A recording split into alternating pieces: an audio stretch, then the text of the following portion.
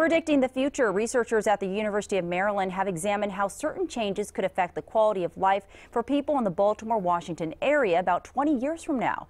Ava Joy Burnett has more from one of the researchers as they touch on elements that will affect everyone. The researchers analyze traffic patterns and how that is all intertwined with where people live and how much they pay to live there.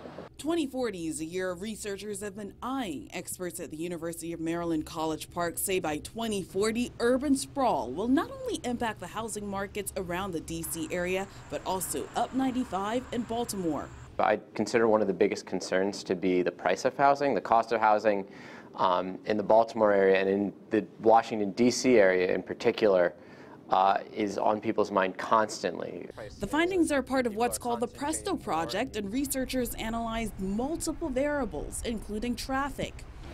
In a region notorious for gridlock, researchers predict self-driving cars could take up more space on the roads. Researchers say they also found the technology could alleviate congestion because autonomous cars may be able to drive faster than this.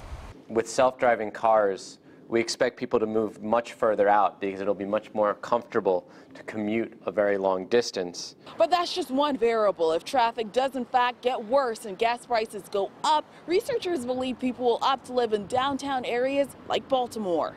So if prices get really high in Baltimore County and Howard County and congestion gets really bad, the city will have a natural advantage for certain populations looking to get out of those situations. Researchers say one of the simplest ways to manage housing costs is for government officials to open up more land so that more housing can be built. Ava Joy Burnett for WJZ.